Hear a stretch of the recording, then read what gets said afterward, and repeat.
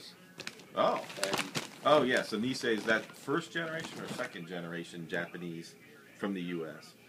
he was probably second generation. Second generation.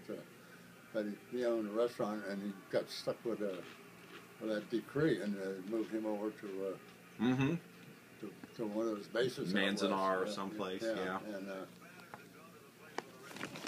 he went to language school. Of course, he could read, write, and speak Japanese before he went there, you know. Yeah, and, he could teach it, probably. Yeah, but when he showed up in Osaka, they took over what had been the International Cotton Club Businessmen's Club. Oh, man. And it was a unique place, and had officers had a bar down in the basement, and the first floor had a bar for enlisted men. And they put this guy in charge of the restaurant, and he had two crooks from Chicago working for him, and they were his ration detail. Yeah.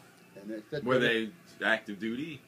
You know. Oh yeah, it was all active duty guys. Yeah. And but the cook, you know, scouted around the neighborhood and found a couple of very nice looking young Japanese ladies that come in and be waitresses. Yeah. And got them fancy kimonos, and oh wow.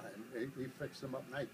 But it was the only place I was ever in the Army where you could order off a menu 3 meals a day. Wow. You know, they come in and hand you a menu, you order, and there's something out.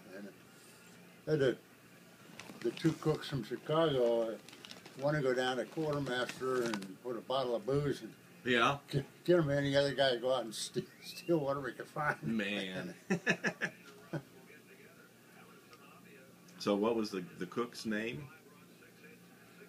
The Japanese cooks, do you remember? I don't remember at this point. Oh, is that the phone ringing? Yeah, that's what happens. Okay. Now, how long ago was when Gerry called, you know?